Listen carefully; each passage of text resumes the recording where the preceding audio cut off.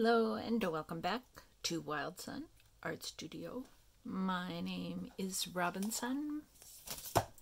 Please like, comment, subscribe, and share this video.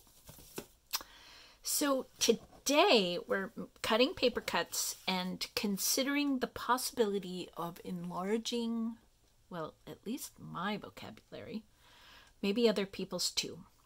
So, auspicious was one word that I came up with. Conducive to success or favorable. I always remember like something, people talking about something happening on a certain date or in a certain place that was auspicious. And that meant that it was okay to sign a contract or get married or, I don't know, meet somebody or have a party or something. And equanimity, which I just want to put some extra N's and M's in there. And while I was looking it up, I misspelled it. And instead of A, I put an I, equanimity. But it's equanimity. Mental calmness, composure. I don't know what spelling has to do with mental calmness. Evenness of temper, especially in a difficult situation. Well, today we have a beautiful situation. I am making some, hold on. I am making some paper cuts. Ta-da! I just made one that I really like. That one I really like. It's kind of cool, eh? But I think it was this one. No, it wasn't this one, but this one's really beautiful too, don't you think? Oh, it was this one, this orange one. Check that out. This seems, I don't know, like chrysanthemum flowers, I want to say. Isn't this beautiful? Yeah, there's something sort of Chinese about this. These diamonds, these like curves. Anyway, I really love it. Yeah, so I'm making lots and lots of... This one actually is really pretty too, isn't it? Isn't that nice?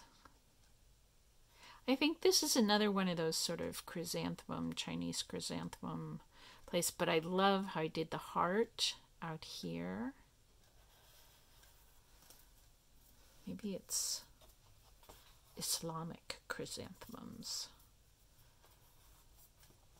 There's a thing about art and depiction in Islam.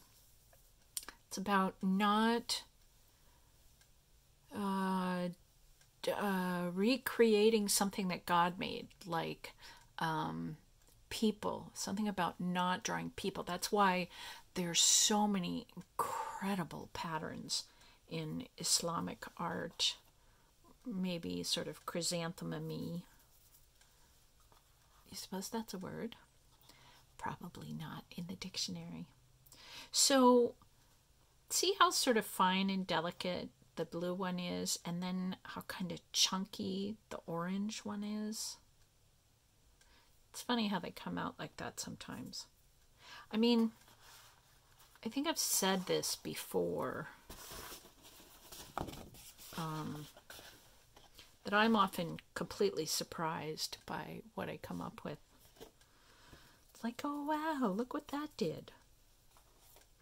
And I thought at one point that if I was going to sort of consider myself to be expert at this, that I might want to make cuts that, ooh, check this one out. That's pretty with all the waves. This looks sort of Asian Indian.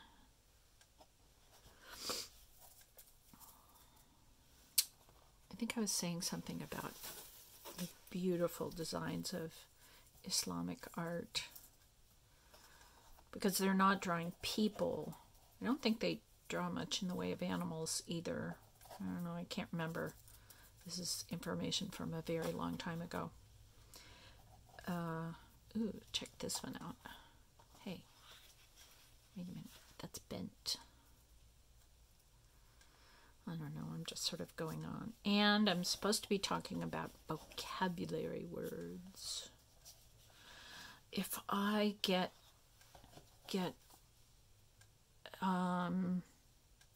the sort of out of place in my thinking, then I'm not having mental calmness. I'm not having equanimity. Oh, well, wouldn't be the first time in my life. Check out that one. That's really pretty. It's got, let me see if I can do this. It's got sort of a big boldness in the hearts on the edge, but then there are all these pretty fine lines coming into the middle. I don't know. We like it. We like it, Mikey. Ooh, this one's kind of, I have something in my eye. Checker bordery. There in the middle. It's kind of cool. And here's another dark purple one.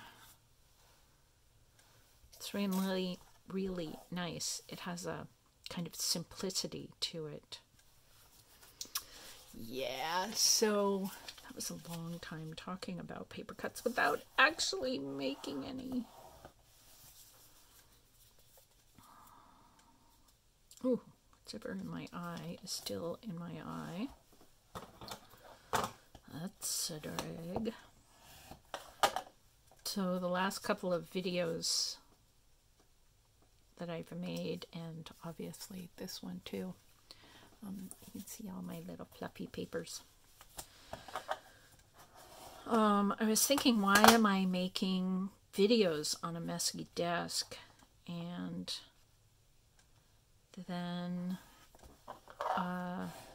the last time I asked myself that question, I said, because there's something kind of juicy about all these projects mid-stage. That's just kind of fun. Now, see this, how it's uneven up here? I don't have to cut that off, but sometimes if it's quite as uneven as that, it's nice to cut it off. I haven't done any of these.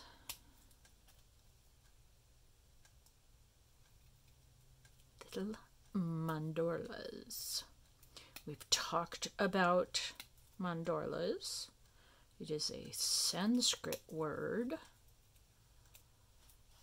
A mandala is a circle, the whole circle, and a mandorla, which is this kind of almond shape there, is when this circle and this circle kind of overlap, and you'll see it makes an almond in the middle. That's a mandorla, and it's an ancient Sanskrit word.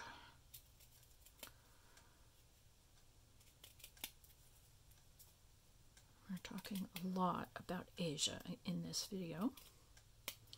I was just trying to think if I knew any Native American words or French words, or I don't know.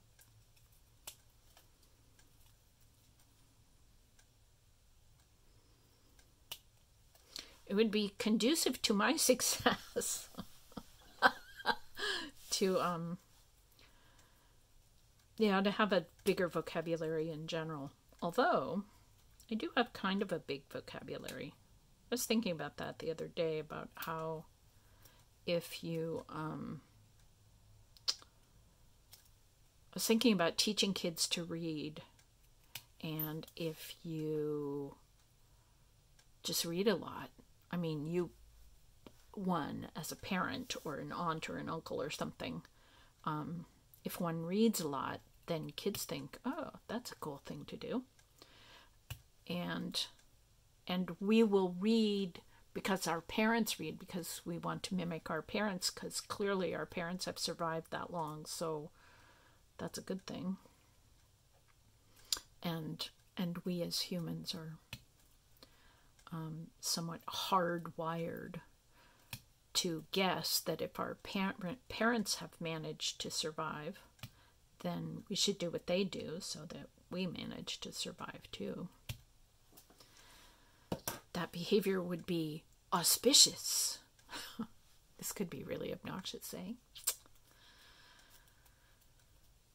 I just want to use the words a lot so I get it in my head, and then I will express myself with big words. Or let's say it this way. I will express myself with a more varied vocabulary, and I will be somewhat more interesting to listen to. Or, maybe it's just entertaining for me. I need to finish that thought. I was thinking that vocabulary, I think, comes if parents are using those words. A lot of the big words that I know, I have this like automatic memory of one or the other of my parents using those words too. So that came out nicely. Let's put it like this. It's really pretty. So this is the ram's horn that I really like. It comes out of Ghana. It's called Adinkra, Adrinka, I think. I used to think that was an I too. Maybe I have some sort of aversion to A's. For no particular reason, I just pronounce them as I's, and so then I think the word is spelled with an I, and then I get confused. I used to have supercalifragilisticexpialidocious. Actually, I don't know what that word means, but I used to have very good spelling, and I have noticed as my life has gone on, and I think it's just stress, but my spelling has gotten worse. Oh well. How are we doing for time? We're doing okay. Let's put a heart right in the middle, because I keep putting them on the points of this triangle. And now let's do this because I love this look.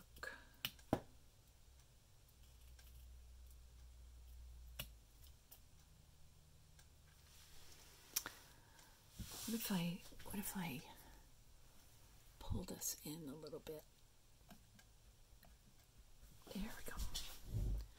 Ta-da-da. All right, now my hands aren't where I thought they were, so I'm going to have to pay attention.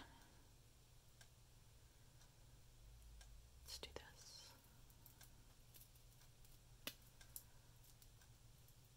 I'm going to have to pay attention to where my hands are. And yes, I think that if we use big words with our kids, then our kids will learn them. I'm very much hoping I used enough big words with my kids.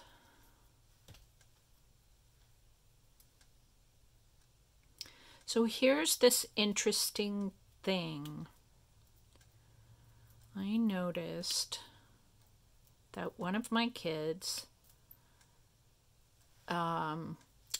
would have end up with a different pronunciation for a word, and I would think, well, if he knows how to If he's using it correctly, how can he not know how to pronounce it? Because usually, I mean, well, not usually, but for me, when I heard my parents say it, that was the pronunciation. So it wasn't very complicated. And I couldn't figure out why he could use the words properly. He knew what they meant. He said them correctly. I mean, he used them correctly, but he didn't have the right pronunciation. Anyway, I couldn't figure that out for the longest time. And then I realized he was seeing these words written on the computer in various contexts, plural of context, where somebody wasn't saying the word to him. He was just reading the word on the computer. And he would apparently go find wonderful websites and stuff where people had big vocabularies. But they, it was the written word. So he didn't see them. So that was really cool. I thought, wow, what a smart kid. All right. Let's see how this one comes out. This is going to look good on a black paper. Alrighty.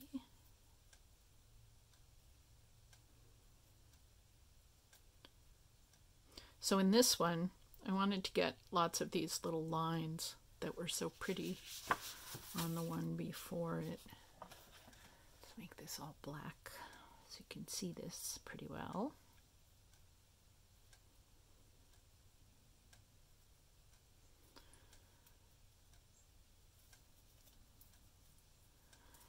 Vocabulary and art.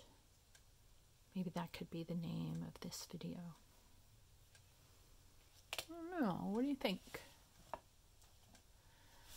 Let's pull us back out. If I can do this without... There we go.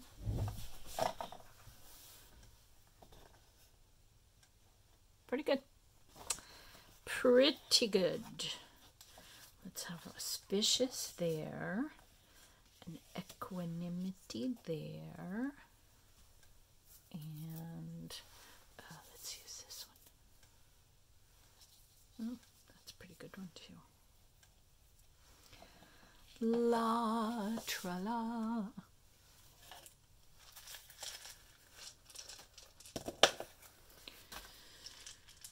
Oh, I find that cutting paper cuts, especially if I turn off all the music, all the noise, all the la la la la la, that cutting paper cuts brings me to equanimity. May you have equanimity in your own, well, your own life in general and your own art life specifically. And may I wish you an auspicious life, auspicious details to your life, where and when and how and why and who your life is with, so that it will be conducive to your success and favorable to the outcome of the planet. You get a double blessing today because I had 2 words. Thank you so much for hanging out to my somewhat silly vocabulary and art video. I'll see you next time. Bye.